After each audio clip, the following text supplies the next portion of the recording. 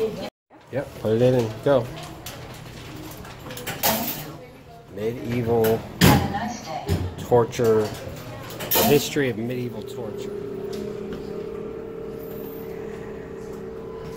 It's very dark in here.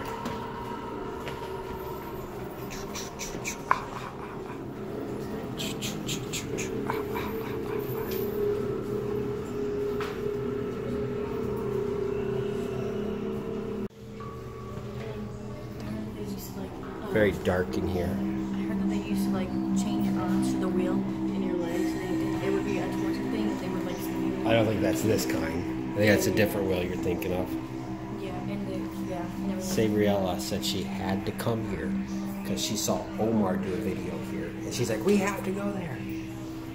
So here we are doing a video here. So this was called. What's this called, Bree? What was this called?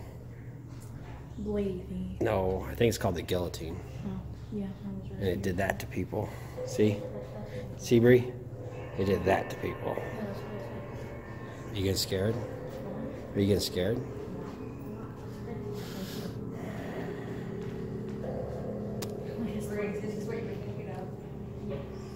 You know what's crazy is none of this is made up stuff. This isn't just stuff to scare people. This is how we really did it. Wow, that would be terrible.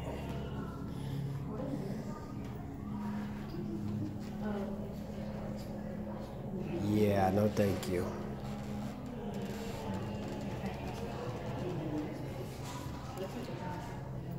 You want to hear a fun fact about the Iron Bull? Yes, I know about it actually. The person who invented this died from being put in it. You knew that? This device was built on the orders of the Sicilian tyrant Valerius.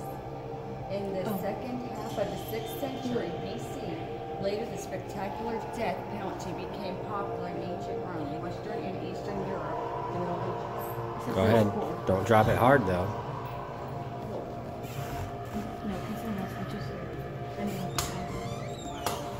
That's what they do. They put fire under it, throw people in there, So it was actually steel. and then when they're cooking them in there, there's holes up here and in the mouth, and the smoke and steam would come out, and as they're screaming, you'd hear, "Rrr," so it sounded like it. You should get the plaques so they can read it. Oh yeah, there's a history of that. Pause it if you guys want to read it. Wow. Look at these things. That's what these are. Yeah. So it's a shame mash. Shame mask? Yes, if you were caught gossiping, eavesdropping, gluttony, or drunkenness in public. It was invented in 16th century England and enjoyed great popularity in Europe for about 200 years. Wow. So they'd put this mask on you. To humiliate you. Yep. Wow, can you imagine if people had to wear that for drinking in public? Like all of us would have one on. Stretch table. Well, I saw the stretch table. I wanted to show it. I was really excited about it. What's this one? Here, they're burning out his eyes. This is a cruel torture. It was used by wild tribes of the Dark Ages, and it was inherited by the military concentration camps of the 20th century. They'd burn out their eyes? Oh, wow. Look, the eyeballs are down there. You.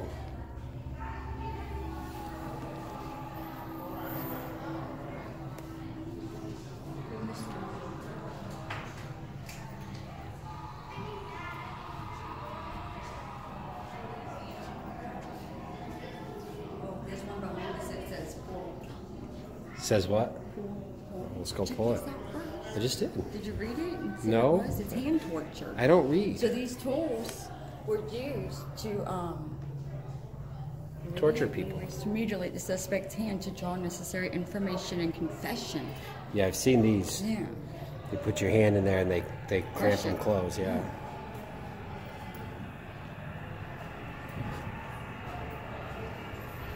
It says pull, so we're allowed to if it says pull.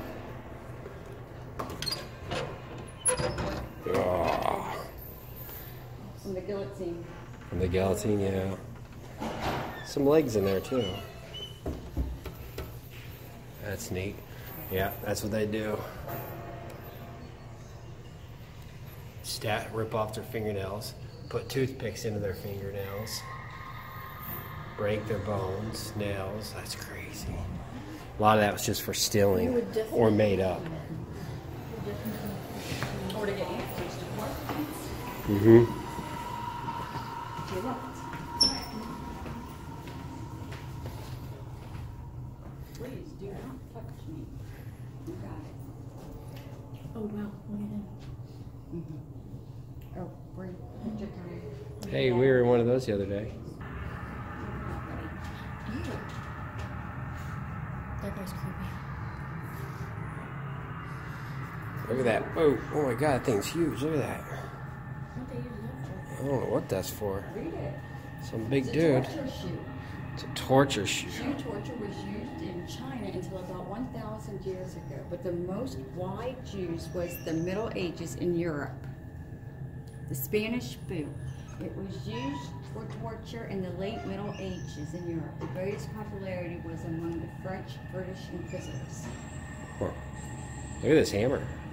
This thing's huge. Is that what it is, a hammer? Yeah, I think they'd use like smash heads or something. The Spanish boot, the foot press, that tells you all about living Wow, that thing is huge. torturing shoes. A lot of tortured shoes. Look at the sword of this guy. Like the main guy for chopping off heads. Look at that. Oh, that's a sword thing. Yeah, that thing's It's huge. so big. I didn't even... It's for a size compared to the sword. Look at the handle. That's the handle of this thing. And then my tiny hand comes along. Yeah. His eyes look real, it's creepy. Blade's huge. Hear me? Huh. His eyes look real, it's creepy. His eyes look real, she said. Dun, dun, dun, dun, dun, dun, dun, dun. Those teeth remind me of people teeth. Yeah, those eyes look pretty real. This is a scary little room. The color, not the color, the shape. Call that the bone wall. The barrel. Did you read the barrel? The skull wall. I didn't read nothing. This is the So- barrel. This was the drunkard's cloak. So if drunkenness was first made a civil offense in England by the Alehouses Act in 1551, and the drunkard's cloak became a common method of punishing recidivists, especially during the Commonwealth of England. A drunkard's cloak was a type of pillory used for various jurisdictions to punish miscreants. It was actually a barrel in the top of which a hole was made for the head to pass through. So being placed in a barrel with cold water in Eastern Europe and in Russia was a preventative and usually public punishment for alcoholics Wow. and brawlers. I think we saw something like that at the jail cell. Pictures of something like that. Yeah. So We saw people something didn't like to that. see you out in public being Oh, drunk. look, Sabrelle goes in one. She was out drinking last night. No, you gotta stay there for a week or two, they said. Oh, we gotta get Catherine in there. You know, bars So- were forbidden to serve them because this was All right, so if you couldn't drink and you were caught a lot, they'd put that around your neck and lock it, and this heavy-ass weight, 17 pounds. 17 pounds, you'd have to carry it around, and that way bars knew not to serve you. That's crazy. And it's for alcoholics. All right, Catherine, get in. I saw you having a couple beers at Austin's party. They even fit your arms out. It's too cute. We can't keep you in there. You can get out. She can have a beer. Witches' weighing method of proof of guilt was coined by court officials in Oxford City, Holland, in the late 15th century. The suspect, usually a woman, clothed in a white shirt and put on a special scale.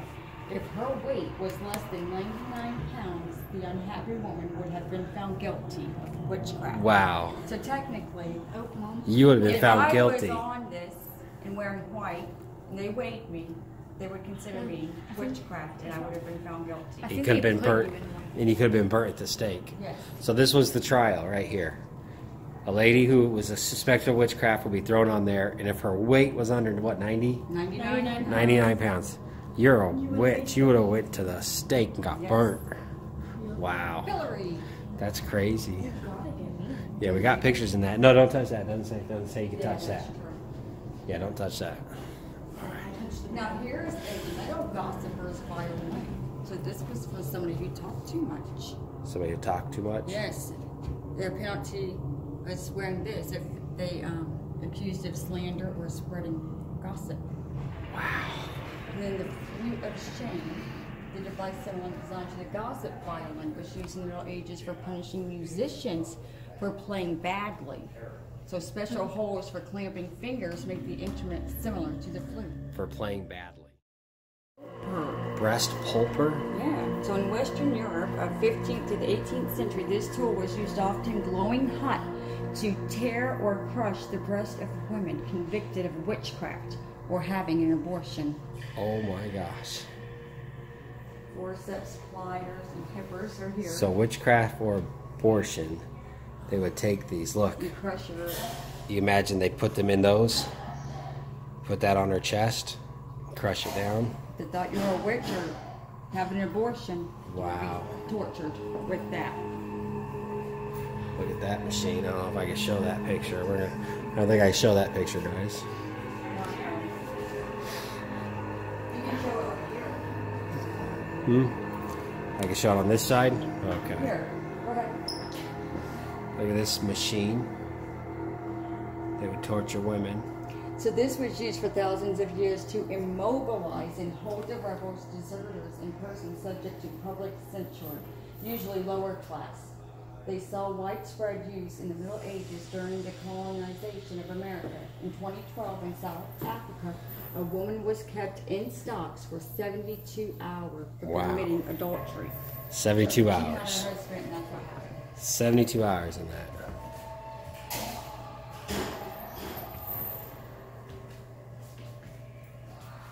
That wasn't for cutting down trees. This was a real famous one right here. Well, I know that one was. That one was used a lot. I read a lot of stuff. That one was used a lot. They would scald the heels. Look, they put weights on the feet.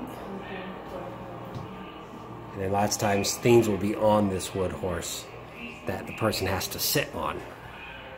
So you can use your imagination.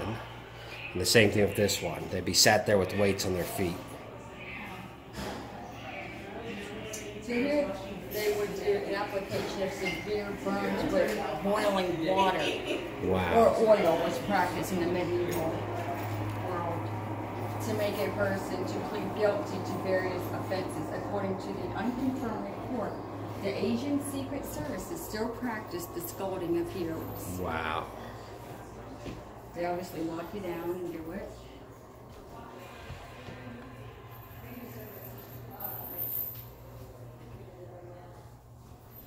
There's a picture of one. It's kind of a, you can imagine what they do.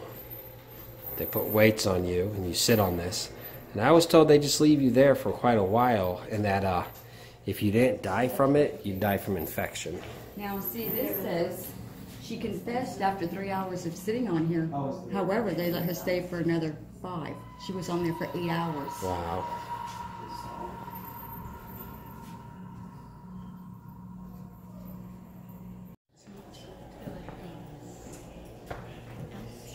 It's a big room. Oh, you know, I've seen these in movies. I've never seen one in real life. This one moves, I think. Yeah, it does. Yeah, this one's supposed to move. Does it say pool? Don't It says pool, doesn't it? Yeah. It says pool. Yeah, I thought this one says. Do you know how this worked, Bree? No. How'd it work? Okay. But a lot of them would be on a device up here that would drop. After every click, it would drop like a 1/2 inch. So they'd put you on there and start it up until you can, when you talk, they'll stop it. And every stroke would go down a 1/2 inch. And here's an example of burning in steak. Wow. That's how you burn you. It was common in ancient times in different parts of the world. The main victims of this fire became prisoners of war. There were apostates, sorcerers, and in Europe, the auto de fe appeared with the beginning of the Inquisition in the 8th century. Can you guys handle this? It's getting a little bit creepy, a little medieval in here. Yeah. I might have to like not monetize this video and make it like adult rated, because I'm not sure. This is pretty spooky stuff. I hope you guys can handle it. I hope you guys are okay with this. If you are, let's keep going. We'll finish this tour. If you're spooked out a little bit, I understand if you have to bail. Let's keep looking though, because it's pretty crazy stuff. Okay. What the heck? Oh, they ripped the tongue out. So they ripped the people's tongue out.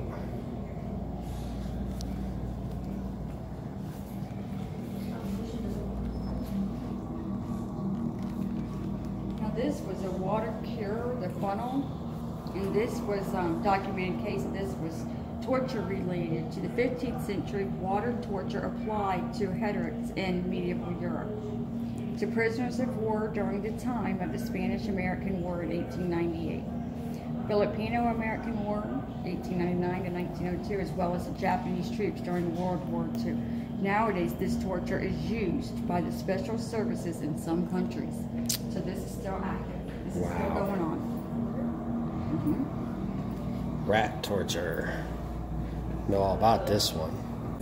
Those of you who don't know what rat torture is, they take these rats that are almost starving and they put them in this cage and strap it down to his chest.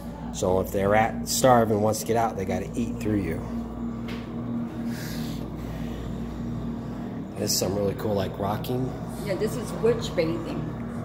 So if they thought that you were a witch, or if you were doing witchcraft, you were suspected of doing that, the man was lowered into the water. If he was drowning, he was cosmetically justified. If not, he was executed for communication with the devil by means other than drowning. Wow.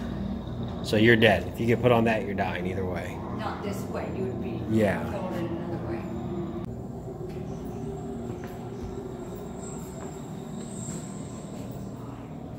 I've had that happen. Cradle. This is called Judas Cradle. Yeah, it's a real popular one too, a famous one.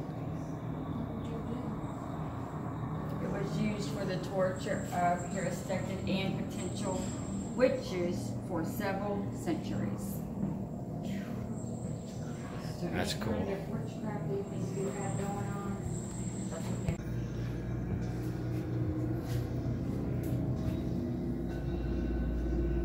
That's what happens when you tell lies. Look at this one. Spreading gossip. Put you in here instead.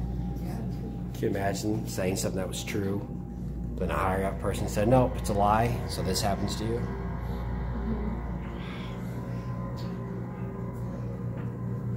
Stick through the heart. Wow.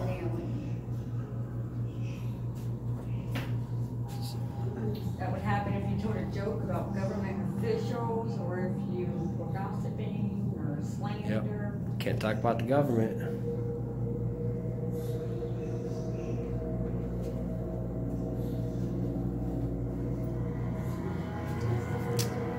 Oh, one of these boxes. That would really stink.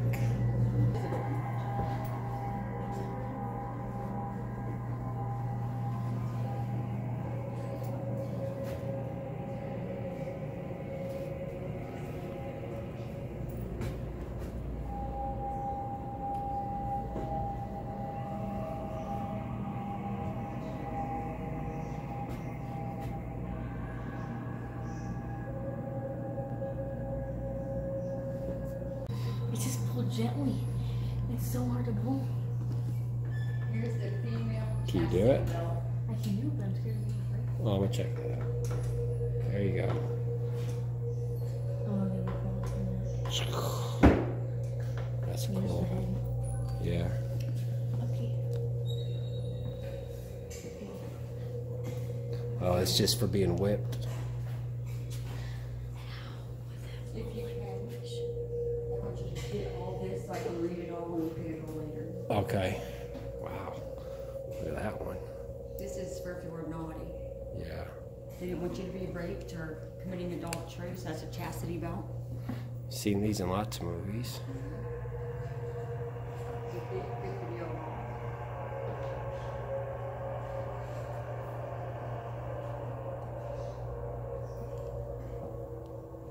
They would take off the woman's, you know what's with this? The boobies? They take them off? Yep, it's for castrating. So is that. Oh my gosh. Something good about this. So we can look at it later and go over it.